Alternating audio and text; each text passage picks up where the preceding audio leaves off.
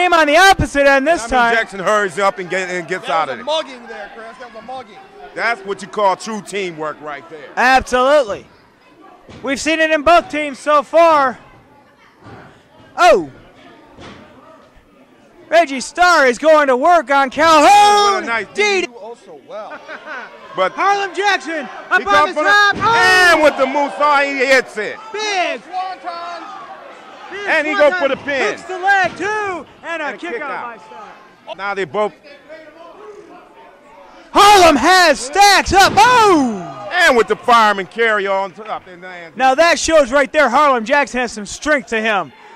Big Shooting star. Now there's the tag. In comes Tex Monroe. Now here comes the legend. I mean, he's coming hard. He's real fresh and ready. My God. Oh, and he knocks his partner off the apron. Reggie Starr gets one for his effort.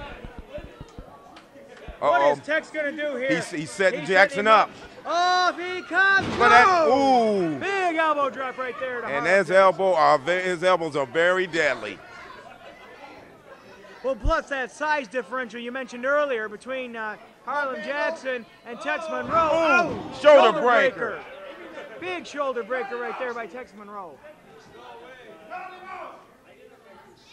What's Tex Monroe going to do to follow up? He tags Stacks. Stacks Calhoun coming back into the ring. So he tags his partner back in.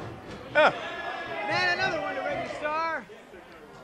He's got Harlem Jackson back up. They got something they about to set up here.